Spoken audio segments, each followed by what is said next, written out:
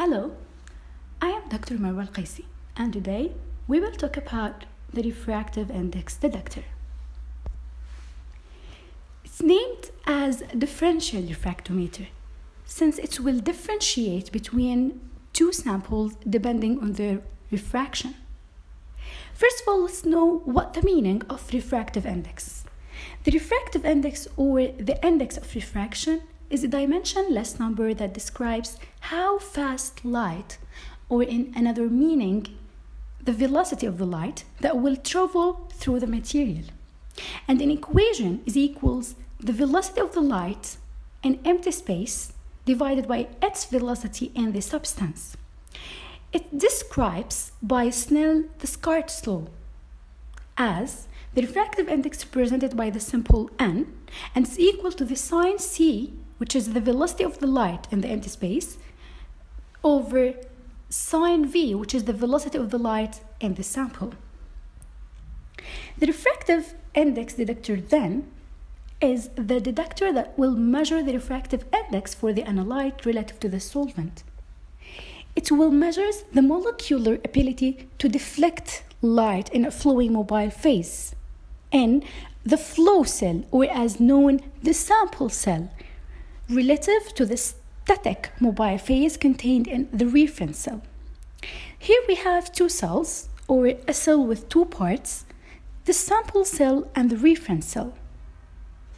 The sample cell will contain our sample plus the mobile phase, while the reference cell will contain only pure mobile phase with a specified refractive index separated by diagonal glass. It's often used for the high performance liquid chromatography, or HPLC, and also it can be used for the size exclusion chromatography. It considers to be a universal detector, since it can detect anything with a refractive index different from the solvent, and it's considered as the only universal detector in HPLC. As we mentioned, it's used in HPLC to detect substances, but these substances must be with limited or no UV absorption, such as alcohols, sugars, fatty acids, carbohydrates, triglycerides, surfactants, and so on. When we talking about the principles for the II detectors, the detection principle involves measuring refractive index when light is passed through an analyte containing cell, or as we said, the sample cell, as compared to a reference cell containing either air, mobile phase, or transparent material. But in these three situations, the refractive index must be specified. Let's look to the figure in the left. When the light leaves one material and enters another, it bends, or in another meaning, it will refract. The refractive index of material is a measure of how much light bends when it enters. Differential refractometer will contain a flow cell with two parts, as we said.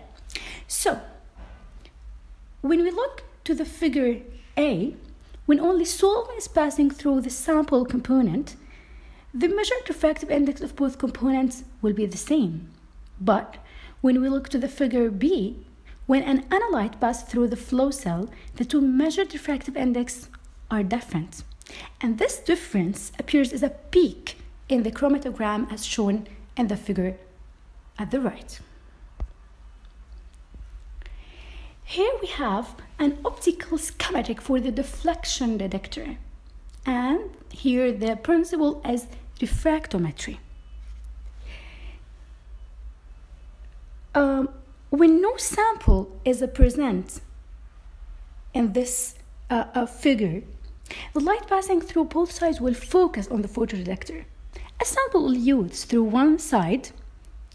Here will appear a new beam rather than the incident beam, which is the deflected beam. And this results in a change in the photon current falling on the detector, which then unbalanced the detector. The extent of unbalance is recorded on a strip chart recorder. The greater the II difference between sample and mobile phase, or air or any transparent material, the larger the imbalance will become. Thus, the sensitivity will be higher for the higher difference in the refractive index between sample and mobile phase. But if we look about the complex mixtures, here the components may cover a wide range of refractive indexes, and some of them may closely match for the mobile phase refractive index, so becoming invisible to the detector. There is many factors that will affect the refractive index, and the most important three are the nature of the media, the color of the light used, or in another meaning, the wavelength, and an example is the red and the violet light, since the refractive index for violet light will be greater than the refractive index for the red light. And another factor is the physical conditions like temperature. So here, the blue cell is the reference cell that contains only solvent. The green cell is the sample cell that contains solvent plus analyte.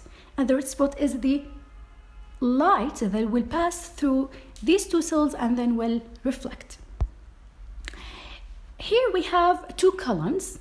The analytical column where we inject our sample that will elute in the sample cell, and the reference column where the solvent is eluted to the reference cell. And then the light will pass through these two cells and reflect as a mirror, and then it will be separated by diagonal glass to reach the detector and detect it. For the applications, we have three major applications for the RI detectors. The first one is to identify the sample by comparing its refractive index to a known value. To assess the purity of the sample by comparing its refractive index to a value of the pure substance, and to determine the concentration of the solute in solution by comparing its refractive index to a standard curve. And here there is a proportion between the concentration of the solute in the solution and the amount of the deflection, which is direct proportional. So any increase in the concentration of the solute will increase the amount of the deflection. Advantages for this type of detectors, first of all, and the biggest one, is being the only universal detector. It has low sensitivity to dirt and air bubbles, and ability to cover entire refractive index range from 1 to 1.75 RI within single balance cell, and has almost low price. Add-on features for this type of detectors that make them best and better than another types of detectors. The first one, they include dual temperature control. They have an improved baseline stability. They have low noise. They have a software compatibility and automated sequences. And some of them have lower solvent consumption, thus much lower cost of analysis. The limitations, the one that has the biggest limitations and very big drawbacks for this type of detectors is a lack of sensitivity. Plus, it's a temperature-dependent device, so the column and the detector both must be thermostated. The detector is sensitive to flow variations. The cell is quite fragile, so anyone using this detector with the higher flow rates must be very careful.